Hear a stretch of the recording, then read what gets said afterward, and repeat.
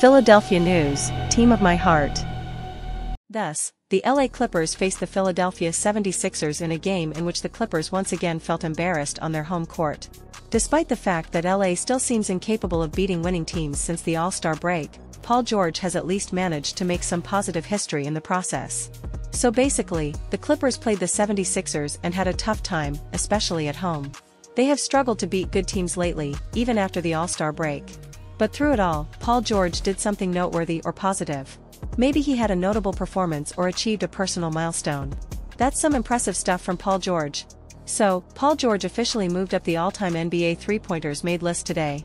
He surpassed Jamal Crawford to claim the 11th spot all to himself, with 2,222 three-pointers in his career. Next up on the list is Jason Terry in 10th place with 2,282 threes, followed by Vince Carter with 2,290. It's definitely within reach for Paul George to climb even higher and maybe even end up at the top of the all-time NBA three-point shooters list. It's gonna be exciting to see if he can pull it off. Man, it sounds like the Clippers are really struggling, especially against tough competition. So, the big issue for the Clippers is that they just can't seem to pass the smell test anymore. Since the All-Star break, they've now got a record of 1-8 against winning teams.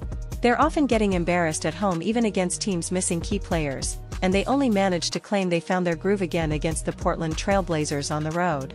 But instead, they ended up having a total collapse in the fourth quarter against a Philadelphia 76ers team that didn't even have Joel Embiid playing. Tough times for the Clippers, for sure. They've got some serious work to do to turn things around. Man, things are getting tense for the LA Clippers. After that crucial loss, the Clippers are now just half a game ahead of the New Orleans Pelicans for the 5th seed. And they're only 3 games ahead of the Sacramento Kings for a play-in spot. Simply put, the Clippers don't look like the same competitive team they were just over a month ago. And they don't have much time to turn things around.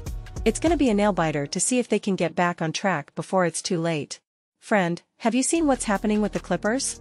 It's a roller coaster of emotions.